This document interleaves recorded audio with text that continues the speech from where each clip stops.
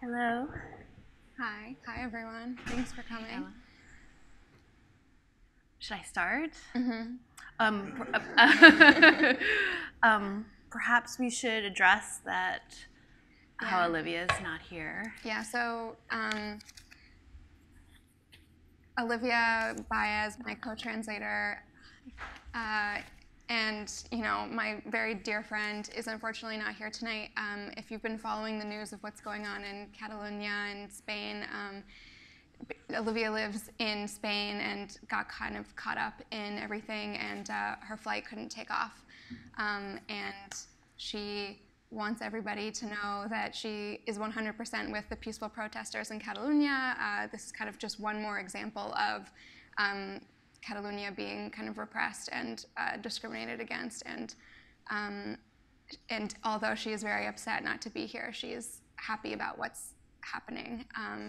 And I'm sorry to everyone who showed up tonight because they saw how hot she was on the poster. But I'm very sad she's not here.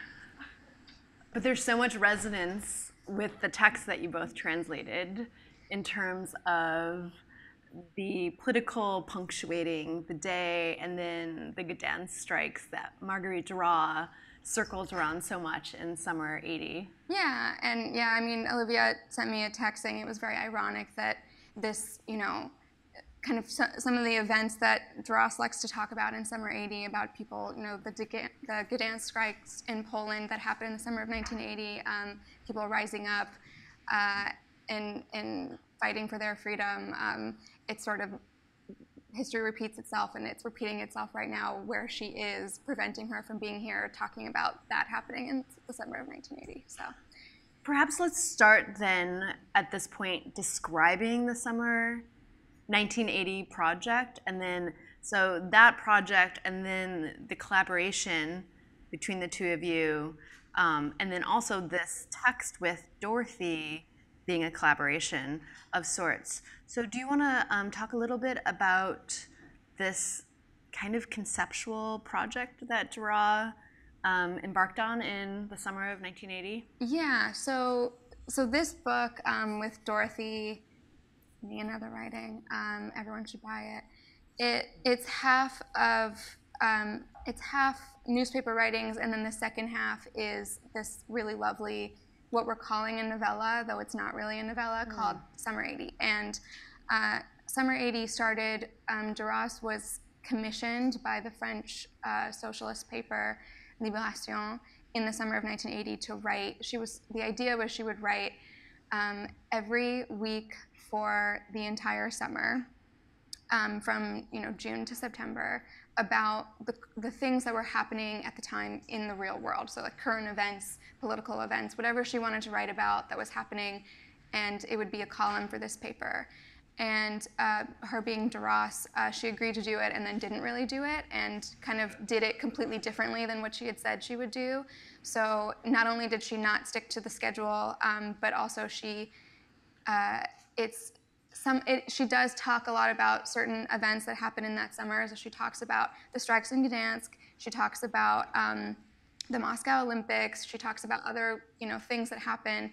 But it's very much like a hybrid text of this really beautiful story of this summer camper and his camp counselor who seem to be having some kind of strange romance that is that Duras is seeing, and this is all fiction, but she's playing out the story as if she were watching it happen on the beach in Trouville where she was that summer.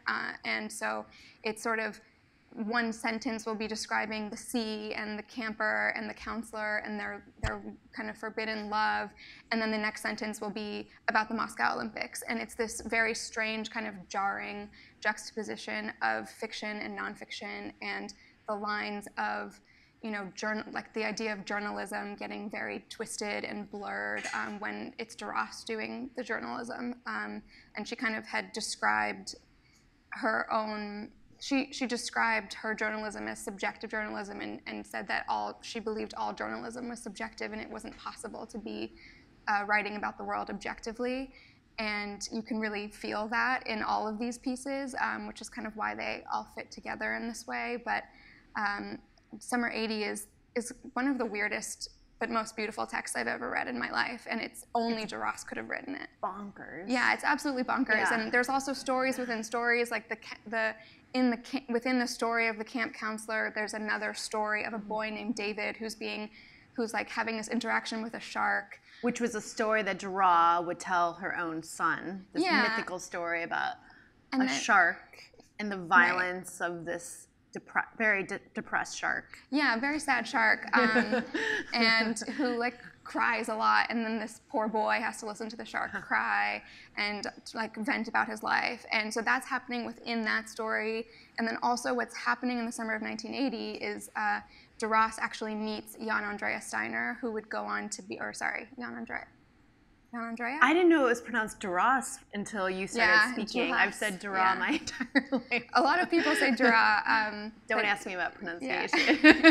Yeah. But that's the summer that she meets this man who would become like her love obsession until the day she died. And so that kind of plays out. You think that she's writing about, at a certain point, the camp counselor and the boy clearly becomes her and Jan Andrea. There's so many different layers of address. There's so many things going on in this really short novella. It is mind-blowing. It is so beautiful. And when I read it for the first time, I knew I really, like, someone needed to publish it, someone needed to translate it. It needed to be in English as a whole. Do you know, so The Lover came out in 1983. I'm not trying to quiz you, but came out a couple of years later, I think. So do you think that she was writing it at the same time? Was she working on fiction at the same time as she was doing this period of nonfiction? Well, she talks a lot about how she would write nonfiction. She would like write for newspapers and journals to like revive her fiction. There seemed to be like a decade in which she was working mostly for cinema and making her own films and making screenplays and some sort of writer's block in a way. Yeah, and it's this strange thing because she can't, like, she's being commissioned to write this thing about what's going on in the summer of 1980 for a newspaper, and she just can't help herself. Like, it just turns into fiction.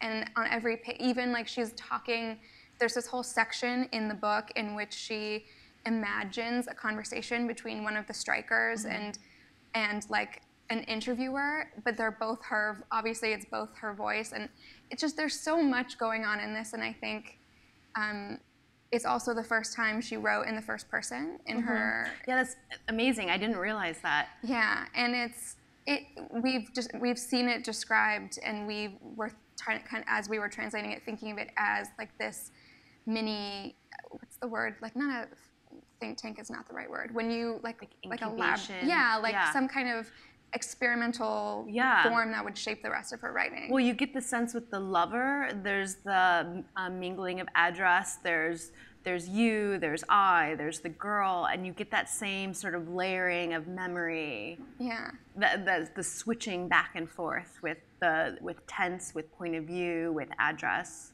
Yeah, I think you can see a lot. She's doing a lot of things in this text specifically that you see later on and that you don't see earlier on. And it's sort of like this is a shifting point, which is, it's just so, it's so strange and it's so weird to read it, and it's so powerful because it's so strange and because no one writes like this and because no one's supposed to write like this. And I think that's probably why it never got published in English, because it's so uncategorizable and it's so difficult and it's so baffling, but it's so interesting. So the idea so how did you and Olivia come about wanting to collaborate it together? Because if I'm not mistaken, it's summer 1980 that was the first text that you really worked on. Yeah, so Olivia and I met in a master's in translation at the American University of Paris, and it was just, we kind of like from day one, our professors like smashed us together and were like, you two need to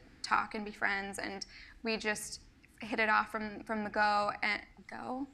That's not the expression. You know what I mean? From the jump, from the get-go. And she and I were both very obsessed with Marguerite Duras and talked about it all the time. And I had been wanting to do something with Summer 80, but didn't really. It just felt like such a daunting text and such a confusing text that I didn't want to go it alone. And she and I had such a resonance with each other, and the way that we thought about translation, and the way that we connected to literature, and the way that we connected to Duras specifically. And so I asked Olivia one day, are you interested in translating this book with me? And of course she said yes. And we started kind of slowly pitching it, just Summer 80, and people were like, not very responsive to it, because it's just so strange, and it's short, and it's, what do you do with it? How do you market it? How do you talk about it? Then when we pitched it to Dorothy, like within the next, I think, 2 days, they had written back saying, oh my God, yes, we're interested in this, but it's too short. We want it to be part of a bigger collection. Can we talk about like what it could look like as a bigger book? And because it was originally written for a newspaper, and it was sort of Duras testing the waters of what it means to write journalism and what it means to write, period, it seemed to make sense to put it with other newspaper writings where she was also kind of exercising that and using newspaper writing as a way to just write, as a way to write about what's happening in the world, but in her own particular way of, we can write about events in the world and inject ourselves into what we're writing about and what we're seeing in the world. And we really wanted to include this like very controversial piece. And, which one?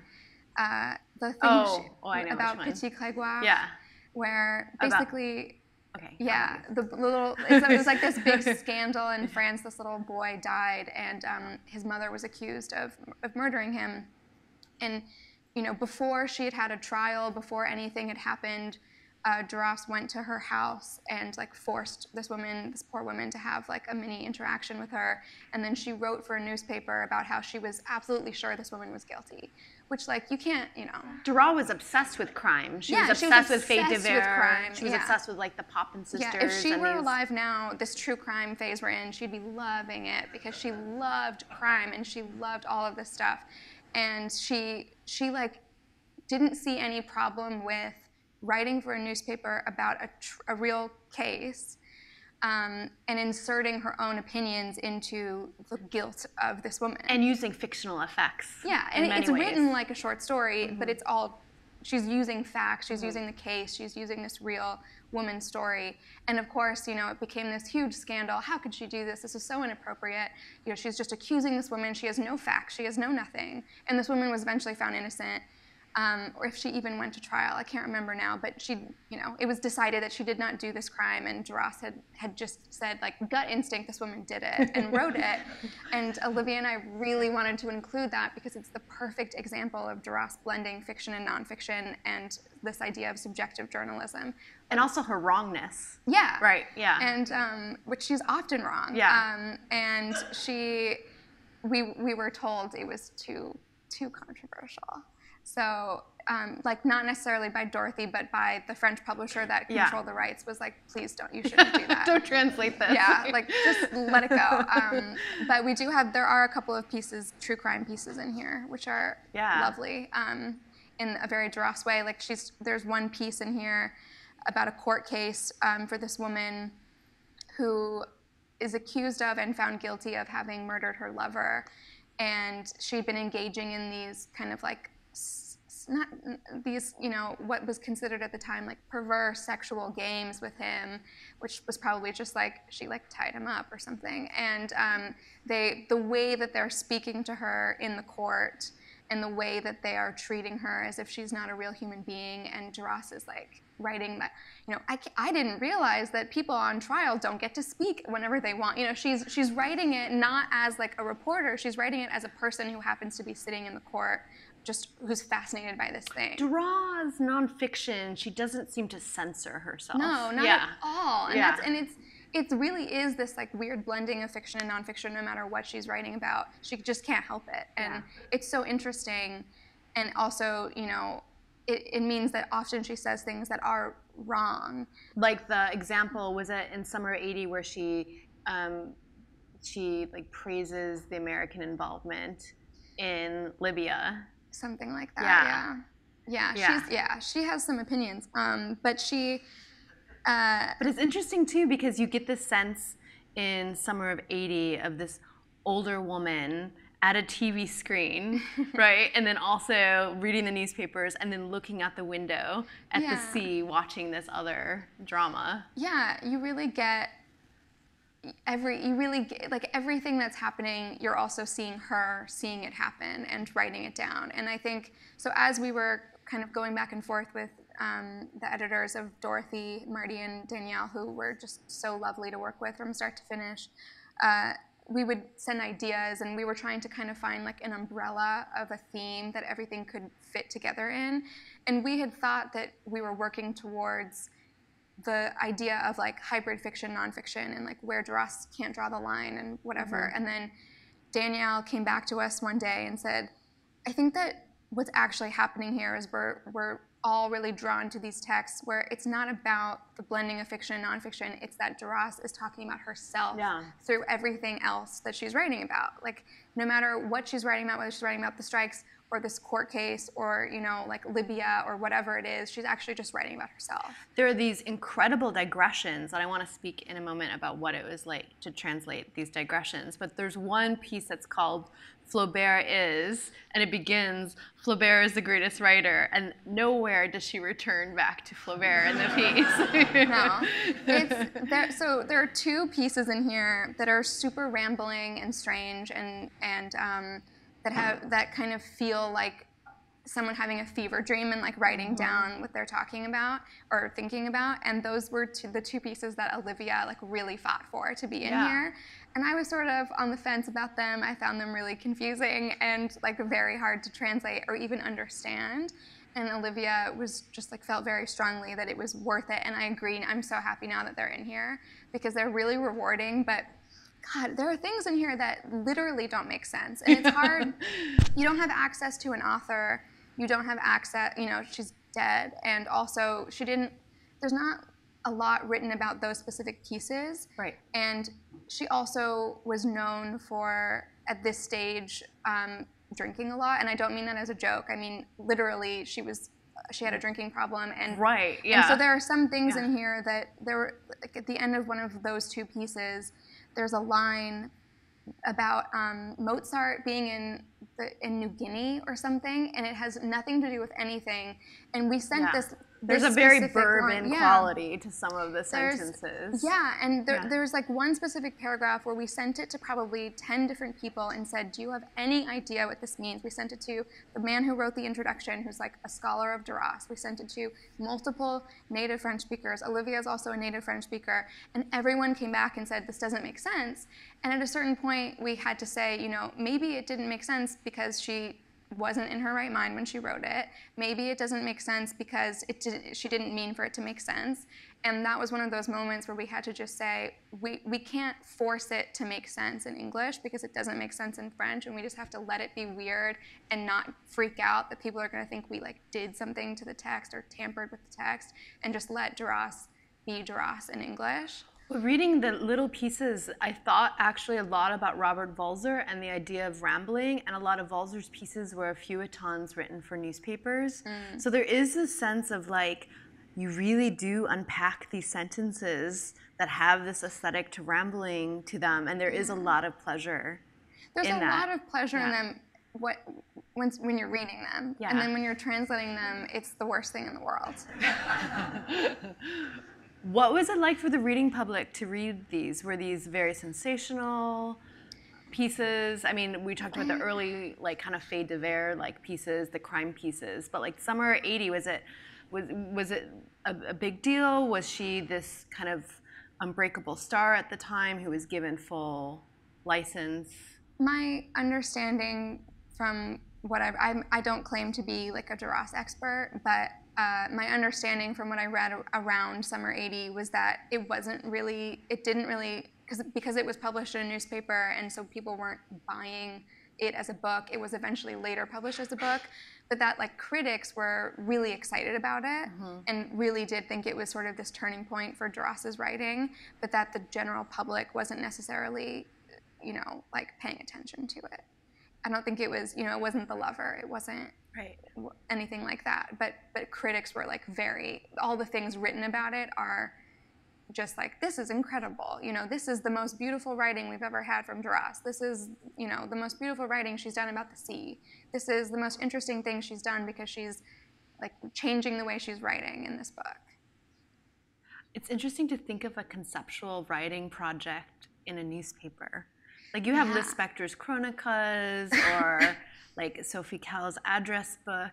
It's hard to think of anything really being like that in an American newspaper. Just saying like you have free reign to kind of do whatever you want in this incredibly conceptual way. Yeah, I think she's one of those. I think maybe, you know, like today's example would be Law's Guard at the gas station or whatever. Yeah. Road trip. Or like I bet, you know, if Elena Ferrante wanted to write whatever she wanted and then turned it in 7 weeks late and like only did 2 out of the 8 things she was supposed to do. Can you imagine editing Duras? Yeah. Like people would be really excited. They would still be, you know, just like very happy that she had turned in anything at all. So I wonder if Duras allowed herself to be edited, these nonfiction pieces. I'm sure she didn't. I'm sure no. I'm sure she didn't. Yeah. For sure. I'm sure she said, I will only do this if you do not touch them. Yeah.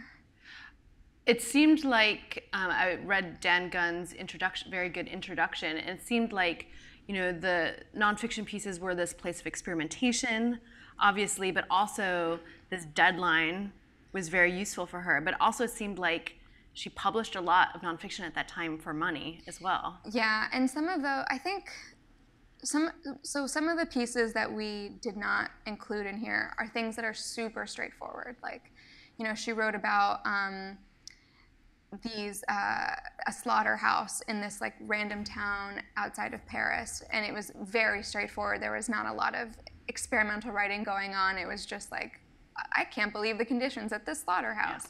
And then there were other things, like she wrote under a pseudonym. She wrote a lot of like things for women's magazines. Under a pseudonym. Yeah. And she also had like recipes that she published, and she had things like 1 bottle of scotch. Yeah, correct. And a recipe. And sorry, that's not.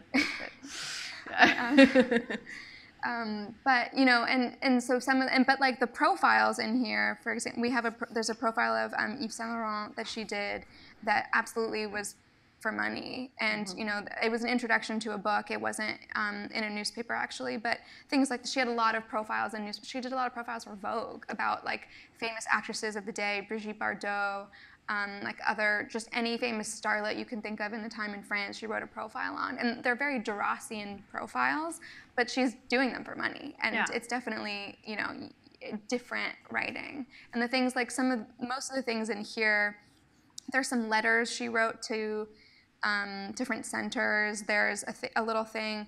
There's a really beautiful piece on translation that she wrote to a center because she was supposed to be the letters. Guest of honor. Yeah, the letter. Like, and the letter. So these things are things she's not writing for money. I mean, she's Marguerite Duras. She's writing everything for money at that point. Right. Though it's right. not. Yeah. But yeah, like some of the we tried to kind of skew away from the things that were more blatantly like she wasn't particularly excited about what she was writing about. Well, let's move to your translation. So that letter about translation, I think it's also really hilarious that she writes this beautiful essay as a letter when turning down attending a conference on translation. Yeah. She writes, this is your translation. Everyone knows that translation is not a matter of the literal exactitude of a text, but perhaps we must go even further and say that it is more of a musical approach, rigorously personal, and even, if necessary, deviant. And in the same passage, she muses that perhaps musical translation is like musical interpretation. Mm-hmm. Did that line give you some permission while you were translating? Can you speak to that and how you saw yourself as the translator of these like amazing, unwieldy, deviant sentences? Yeah. So, I mean, obviously it's really comforting when you read an author writing about translation and they understand that translation can't be a literal, like a game of equivalence, because you'd like to think that everyone shares that idea, but then you know, there's always someone who doesn't. And so it's nice to have it in writing that Duras really cares about the musicality of the text and the rhythm of the words, and that it's not about matching word for word. And what's funny about the word deviant in there is that, I can't remember what it is in the French, But it's a word that can mean lots of things, that has a million possibilities of translation into English. And obviously we had to make a choice, and we chose the word deviant for a reason. And I think it's really nice. And maybe someone else would have made a different choice there, but we felt that the word deviant fit there. And I think for us, Duras has been translated a million times, or probably about 100 times, by at least 10 different people. And some of the translations are pretty old, and there have been recent translations from Open Letter too. And she has a different voice. And if you read, I don't read her a lot in English. I don't like her as much in English. Or like some of the things that have been published in English, they don't read to me like Duras. And Olivia and I really wanted to kind of not have any of those voices in our heads and really follow the rhythm and the musicality of her language, and kind of let her voice be like as close as possible to how we hear and feel her. And when we read her in French, we wanted that to come out in the English. And so I would say probably if you compared our translation to other translations, her voice is going to sound pretty different. And I'd like to think that ours kind of hews really closely to the rhythm of the French. I once knew a French translator who I told them that about this writer who was very inspired by Duras, and they said, how could they be inspired by Duras if they've only read Duras in the English, which I've thought about ever since. So I want to ask you about that. A lot of writers I'm inspired by I've read in translation, and I think if it's a good translation, you can feel the voice and the spirit and all of the things that someone might experience reading the text in French, you can experience reading the text in English, even if it's different words. If it's a bad translation, then you won't. And I won't name names, and I won't name the book. I want to know. But we'll talk about it after. But Duras is so much about voice, and I've thought about that a lot lately. And when we think of voice in writing, what are we talking about, really? For me, not to embarrass you, but I want to draw a comparison to your work. I think so. A lot of your books, but your books are all very different from each other, but they all kind of share this quality. You're reading one of your books, or I don't even know what that is, because I feel like every time every year I'm like a completely different person. Everything, totally. Yeah. But for example, when I read O Fallen Angel and then when I read Green Girl, even though they're different from each other, there are like similar textures to them, like the capitals and the like the sentence structures, and there's like a brazenness to it's still your voice, even though they're different books and even though you're writing a little bit differently. And I think with Duras, all of her books, especially because she wrote over such a long period of time, and her writing style changed a lot, and she did lots of different kinds of writing. She changed. She was the young woman in so much. The cover of this book, this older woman looking out, is because she's completely transformed and changed. And I love this cover. I think they did an amazing job. I think it's really special that they chose her at this age. So voice is something about how the reader experiences a work. For me, when I read, no matter what, like one of my favorite book in the world and my favorite Duras book is Moderato Cantabile, and that was something she wrote very early on, versus The Lover, which she wrote much later, versus Summer 80, which she wrote much later. The Lover and Summer of 80 have so much more of a connection to each other. Yeah, but there's still a way that she writes about things, and a way that she talks about like love or emotion or people or interactions, that still you're reading Duras. Like no one else writes like her. And is it true that like Duras has a very spoken or conversational quality to a lot of this later work? I don't know that I can speak to that. I don't. It's interesting though that a couple of your pieces are from like a film where she's talking. Well, those two really weird ones, are transcriptions of. And then Practicalities are also conversations. Yeah, and I feel like those texts feel different than the other texts, but there's still this like shared quality across them, that she's not ever editing herself. She's probably editing her writing, but I mean in the sense of she's not she's so unhindered in what she writes, and you can tell that she writes about things exactly the way she wants to, and without kind of trying to change herself for a publication. It's like when you enter into the space of Summer 80, you feel like you're channeling this performance.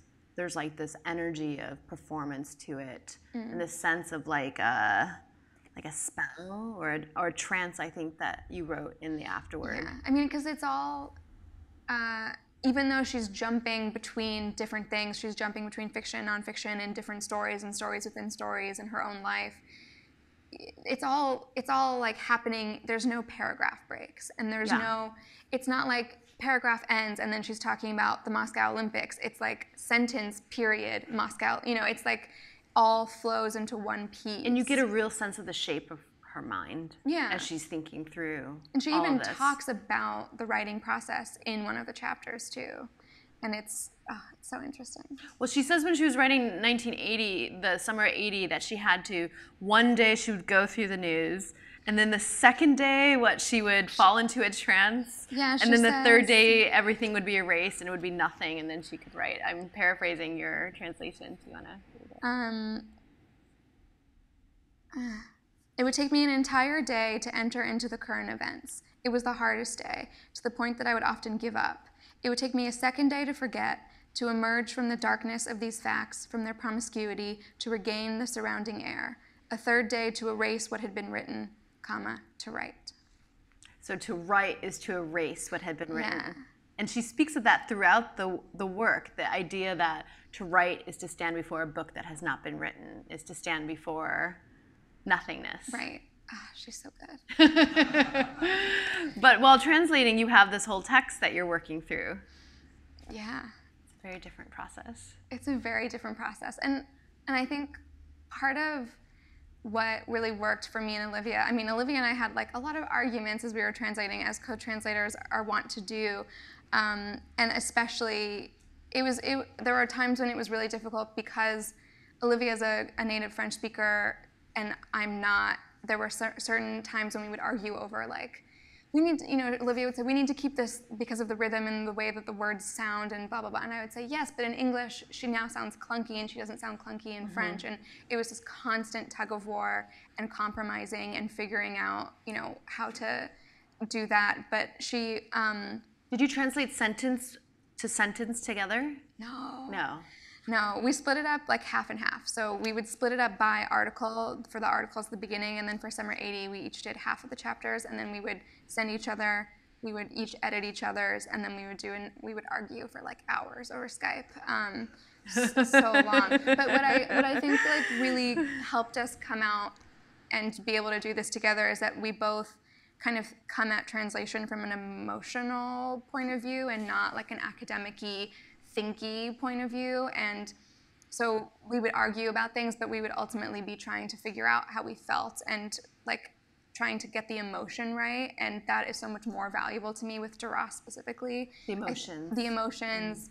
The way her writing kind of literally makes you feel as you read it is so much more valuable than trying to think about, what was Duras thinking about in summer? Like, who cares? It's all, for Duras specifically, it was so much more about the feeling, and because Olivia and I both kind of agreed on that from the start and come at translation from that way, despite all the hours of arguing over Skype, we came out on the other side.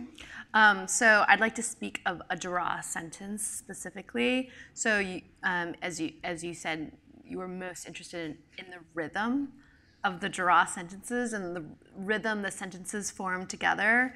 And on Twitter, you said that your favorite sentence was, then after some time, the young girl said she would prefer that it be like this between her and him. She said, that it'd be utterly impossible, she said, that it'd be utterly hopeless. Makes it very inelegant, but I just want to point out the, really lyric use of punctuation in that sentence. We had a lot of back and forth about the punctuation, but there were certain things, even like what I really liked about working with Dorothy is they really respected our decisions to keep the weird punctuation of the French, because she is doing something so specific with her punctuation. To cut up a sentence like that with multiple colons and then not a capital afterwards, it's all one sentence, but she wants you to stop and she wants you to say, to hear, she said, and then what she said. It's just so... Yes, and the repetition. And the repetition is yes. so, like, repetition is big. Yes. And they very much respected us keeping all of that in. And so the comma too, like all the commas in Duras were, I thought about that a lot when I was reading. Would you mind reading some of 10 from summer 1980, where I thought was just so trance-like and complicated? Any particular part? Or just well, the one that begins the September tides are here, the sea is white. For how long? I don't know. Just a little bit? Okay. The September tides are here. The sea is white, mad, mad with madness, with chaos. It struggles the whole night through. It charges at the piers, the clay cliffs. It shreds, it guts the blockhouses, the sands. Mad, you see, mad. We shut our houses. We bring in the sailboats. We shut it all. It takes, returns, gathers. We sleep on its litter, the thunder of its depths, its wails, the long moan of its insanity. In the morning, the sea always dies down. And then always, yes, as soon as the night wind comes, look, it starts up again. Yes, as soon as the night comes, it rages on and on. I am in the black room. You are here. We look outside. The sea and the movement of the two distant shapes of the young girl and the child. They walk along the whiteness, on the nakedness, on the beach. They don't come any closer. They don't speak. There's no wind. It only comes at night with the changing of the tide. We are locked into the space of the sea with its madness. It doesn't want to cross this equinox line, this equality between day and night, this astral angle. It doesn't want to. This rule of the sky, this law, it doesn't want to. This equator sun, every time it rages on, carried away by the grip of its own power, its waters heaving toward the origins of the world, it wails. I have to think that you probably read it out loud a lot when you were... How beautiful is that, though? Yeah. God, Duras. Also, the sea is white, mad with madness is just amazing. And I love, like, the... kind of bonkers. I am in the black room, you are here, we look outside. Mm-hmm. Do you remember translating that passage? It feels very, like, rhythmic, hypnotic. And all those passages begin to build like the sea. There is that sense of it. Yeah, it is very much... She wrote about this book that she thinks this is the most beautiful writing she did about the sea, and I 100% agree. The way she writes about the sea in this book, it's a book about the sea, really. Basically, yeah. More than it is about the summer of 1980, it's really about the sea. And I think even the ending, chills. It's so there was this moment in the translation in your essay you wrote afterward about the quality, or maybe this was actually in Duras' essay, and now I'm confusing the two, I'm not sure, but about the idea of being overworked versus being worked in a Duras sentence. Oh, I don't know. Was that you or is that her? See, I don't even know now. I don't know either. But it's interesting because her sentences they don't have this too overworked quality to them. And I think it's so hard because when you're translating something, you are overworking it by definition because you are trying to choose the right words. So you're changing the words constantly, you're editing, you're fine-tuning, you're trying to make it sound good, you're trying to make it sound sensical. And really her sentences resist that and feel very much like they want to just flow and they don't want to be pinned down. And there were a lot of, like, when we got our edits back, there were a lot of things like, this doesn't mean anything. And it was like, yeah, go on, what's the problem? And I think, like, we really had to fight the urge to kind of pin down the sentences the way you really want to do in translation, because you want to make sure you understand the sentence so that you can put it in English accurately. But sometimes things don't make sense. Sometimes they just sound really good. And sometimes there's a build to them and they're operating in a certain way, and the more you try to pin them down, the less they are like the original. I don't know if it's interesting or not, but I struggled whether or not to say her sentences or your sentences. But they're her sentences, but they're also, in a way, your sentences. I know this is very, very simplistic reading of translation, but with a text like this, with how complicated the sentences are, like how did you think about that in terms of language and the sentences? Certainly not every Duras translation is the same. No, certainly not.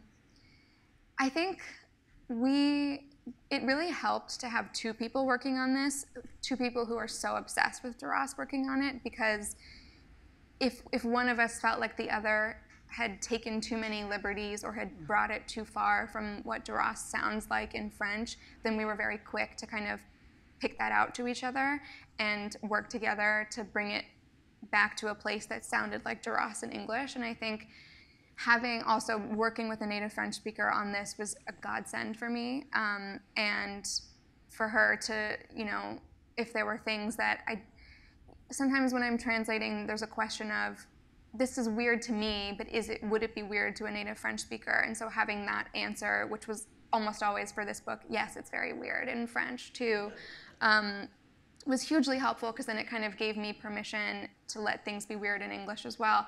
And I think for us, it was really important that when we read it out loud to ourselves in English, it sounded like we were reading Duras in French, and like that the same rhythm was there, that the same quality of the text was there, that the same kind of word choices, the same syllables, that kind of thing. Like the C, you write that the C was non-negotiable. The C was non-negotiable because la mer is not ocean, Right. And there's a sonic quality that's important of the C, la mer, like all of that. And we did have a long debate about whether to make the C she, which ultimately we didn't make the C she, but we were debating it because there's an interview where Duras talks about the C and in English says she. And in French, obviously, la mer, it's feminine, so it's elle. Throughout this whole book, it's like elle, elle, elle, which means she. But also just like in French, every object, inanimate object has a gender. So like, it's like if I'm talking about the table, la table would also be she, and that's not necessarily imbuing it with meaning or personifying it. And so there's this question of, was she trying to personify the C, or was she just using elle because that's how you do it in French? And when we saw this interview, she wasn't talking about this book, but she was referring to the C as she, and we had this moment of, oh God, should we be using she? And ultimately decided we couldn't make that decision because it would be it would change the way the text was read so much in English, and without knowing whether she was actually personifying the sea in this book, we didn't feel comfortable making that leap, especially because La Source, the river that's also in the story within the story about David, is personified. And so we wanted there to be a distinction between the sea, which may or may not have been personified, and then La Source, the river, which definitely was. So difficult debates with Duras. When you translate a living author, is there usually back and forth or discourse? Is that different than translating someone who's long dead? Sometimes. I mean, I've had authors I've worked with like too closely, who like read my translation line by line, and it's like they've gone through it with a thesaurus, and will tell me like, you use definitely here, I'd rather it be certainly, and but sorry, I don't know if I'm allowed to swear, but you're always allowed to swear. Sure. I don't think that's and then I've had authors who are very much alive, but I don't interact with them. I don't have questions that need to be answered by them, and we don't like have contact.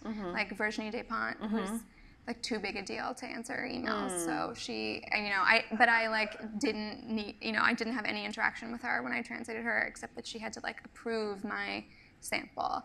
But then, with a dead author, it's hard because with someone like Duras, there are so many things written about her, but there's so many conflicting things written about her, and there's also she exists in so many different voices in English that it almost feels like we just kind of shut out all the noise and didn't try to engage with all the scholarship around her because there's too much. And that's kind of how she is writing about the process of reading throughout this as well. You read a book, you become a book. There's no subjective relationship between you and the author you're reading. This is your translation. I have nothing to do with it. It's completely finished. I did it. The name still exists, that's all. I will die with the unknown who is writing. I will die with writing. Yeah, so she's the translation is the act of reading for her. Right. And she's also basically saying, like, you read a book and you think you have a connection to the author and you don't. Yeah. Which is interesting. It's interesting. Do you agree with that? Yeah, I think the text exists on its own, right? So you have a relationship with that text or whatever voices within that text. Okay. Well, I think let's open it up to questions that you might have for Emma.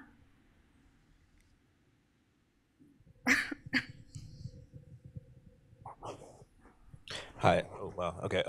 So you mentioned that you left out the pieces that were in vogue.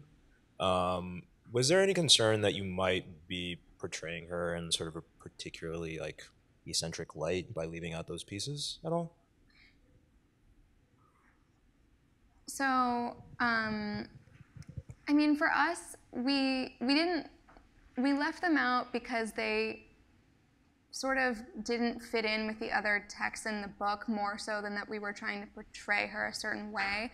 But like, I mean, we did think about including one of her profiles that was in Vogue, and ultimately, I don't know if I ever actually finished my sentence earlier when I was trying to get to the point, which was that we thought these texts we were accumulating them to be an example of her hybrid text, when really what we were doing was showing texts that were about her. Mm-hmm. And so the profiles that came out in Vogue that she was writing for money are like, they didn't fit into, because they were literally profiles of other people, mm-hmm. they were the ones that like where she actually extracted herself the most. Mm-hmm. And so they didn't kind of fit in with the theme of what we were, the writings we were really drawn to for this, which the title, Me and Other Writing, is because there's a piece in here literally called Me, where she's writing about, let me get to it. She's writing about what happened in Libya and the raid on Libya, and she's talking about her position on it. And then for some reason out of nowhere, the ending is just, but I don't believe in dreams, I write. What moves me is myself. What makes me want to cry is my violence, is me. It has nothing to do with anything else in this article. And so I think it wasn't so much that we wanted to leave out the Vogue pieces because they were, like a particular side of her, and more so that we just had to curate for this book, and those were the ones that least exemplified this idea of her writing about herself. And it doesn't read like an anthology of her nonfiction.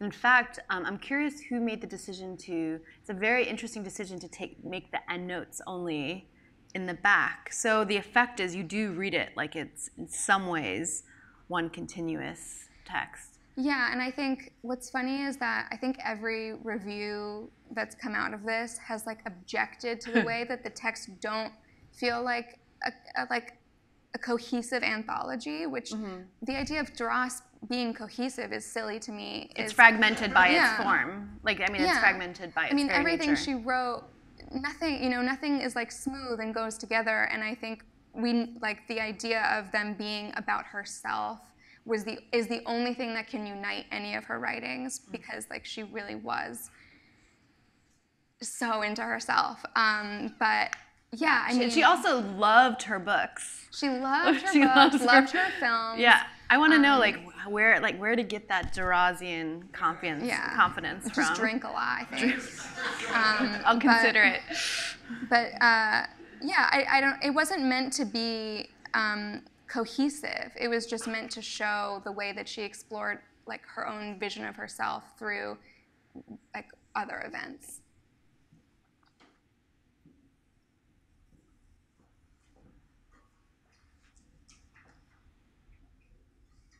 Thank you. This is such a fascinating conversation. I'm so into this. I have never translated anybody as famous as Marguerite Duras. And I'm wondering, when you're working on an author who, as you were saying, Emma, has been picked over by all of these scholars, has been translated by 100 million zillion different people, and where you know that this translation is also going to get a degree of that kind of scrutiny, right? Is there like do you feel like an extra sense of responsibility? Do you feel like a lot of anxiety about what all of these other people are going to think about your translation? Or do you just, like you said, do you just kind of shut out the noise and do whatever you think is sort of your instinct for it? Yes, there's a lot of anxiety, and yes, I felt a lot of pressure, and I think Olivia did too.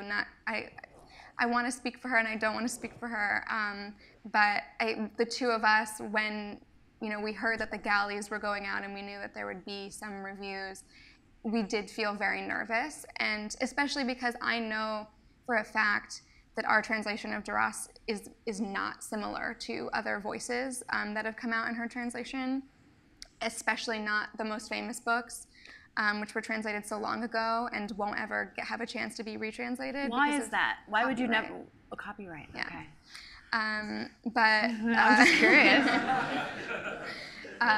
and I mean, I think the copyright on most of her most famous books isn't up for another 30 years, and then And then there will be 50 versions of The Lover. we'll see if we'll see what the world is like then if we're not all underwater. That's true.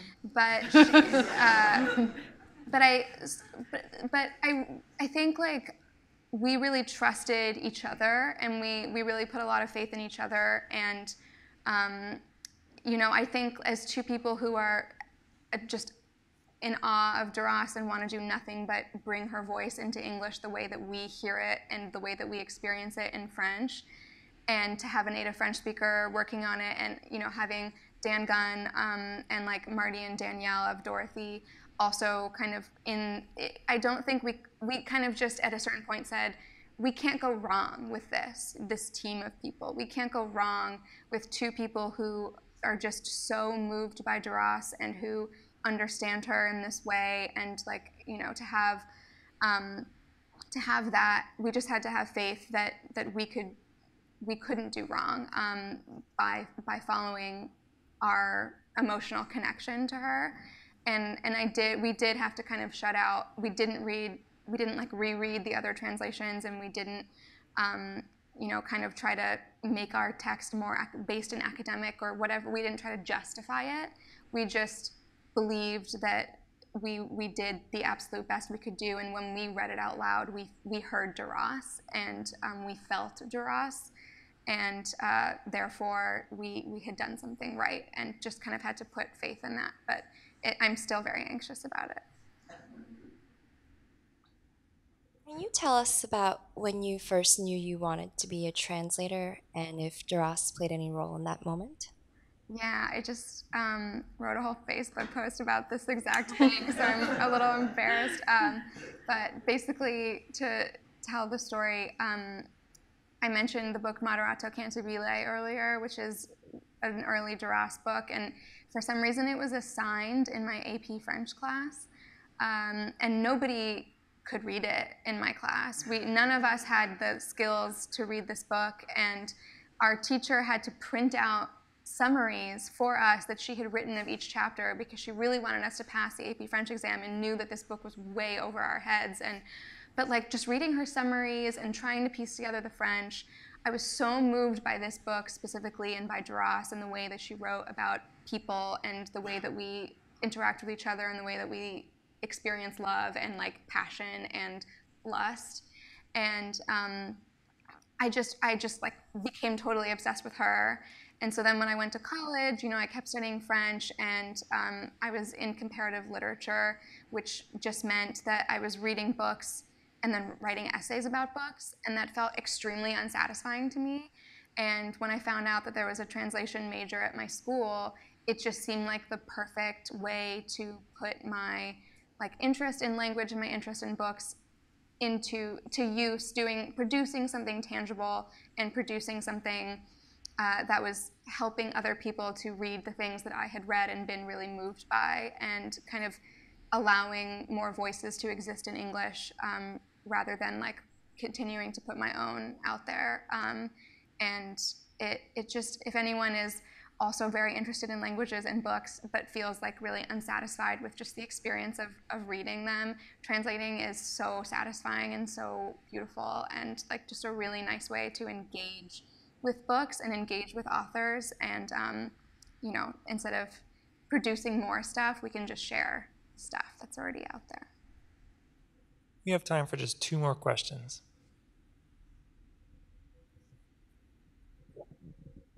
Hi. Could you just speak a little bit about translating humor and how, social norms will affect how something is funny in French? A lot of French writers have this sort of very serious sense of humor, but it's really funny.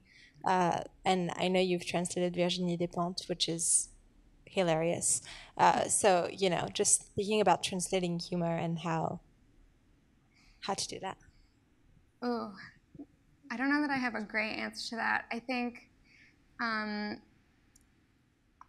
think like there's definitely certain authors and who are writing in French and whose humor is really specific, or not specific to the French language, but just the jokes are different in literature in French than they would be in English. Like it's actually Anne Garretta, who I think of, who when she talks about her own writing, she cracks herself up, and she thinks she's so funny, and she is really funny. But I find that people find her much less funny in English, and because her jokes are so like subtle and intricate and clever, and like based on wordplay and based on absurdism in this really particular way that we like don't really do in English. And so when I bring her into English, I have to find ways to kind of get that same effect across. And one thing I wrote that I think I managed to make funny was she had this play on their expression mystère et goût de pomme, or goût de bum, or goût de gum, or something like mystery and bubble gum, which is our version of like mystery wrapped in a riddle, wrapped in an enigma. And she had switched the letters around so that it sounded like other words. But it was like supposed to be funny that she had done that, because in French, sorry, not to make fun of her, but like in French, you can like switch letters around and make new words so easily because all the words sound the same. And then in English, like just switching the letters around wasn't going to work, both because our language doesn't work like that and because it's not funny. Like it's not funny that I moved letters around, right? But so I made it mystery wrapped in a riddle, wrapped in an enema, which I thought, okay, some people find that funny.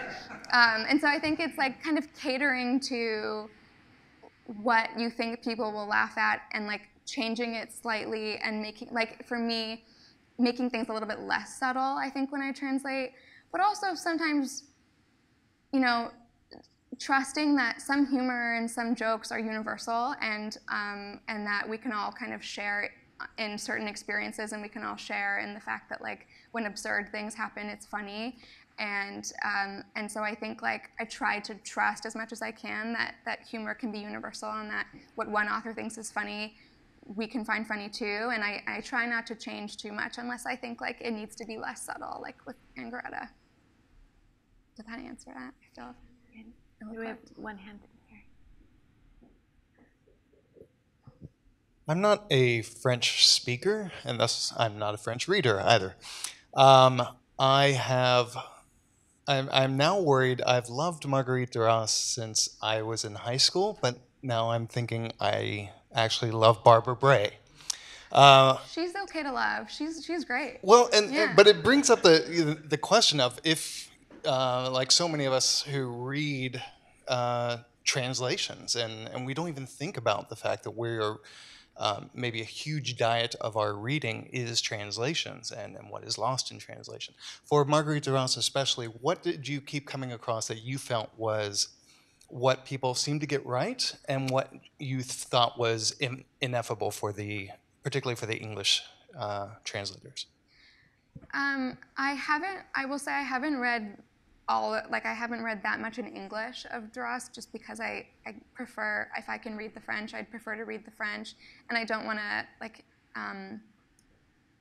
nitpick, but there are certain, like there's one translation of hers where in the French the title is the ravissement de Lolstein, and the English is the ravishing of Lolstein, and they've cut out the V. Why do that? And a lot of her translators, well, specifically a couple, have done that kind of thing where in English certain things are Americanized or like place names are changed to be less foreign.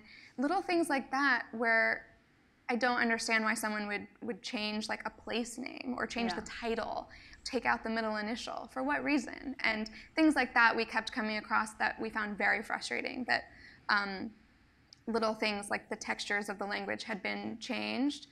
But also, so a big thing for us in translating her was this idea of like the trance-like repetition, the unending sentences, the like little, you know, the commas, the not breaking up sentences, all of that. And I think in some of her translations in the past, there's been a temptation to kind of cut down on that, as if that like sentences are broken up in a certain way, or like punctuation is fixed. Like she has a lot of weird, you know, semicolons that appear in the middle of sentences for no reason, that like an editor's immediate thought is, let me fix that. And but she's done it for a reason. Why, if it's wrong in French too, you know?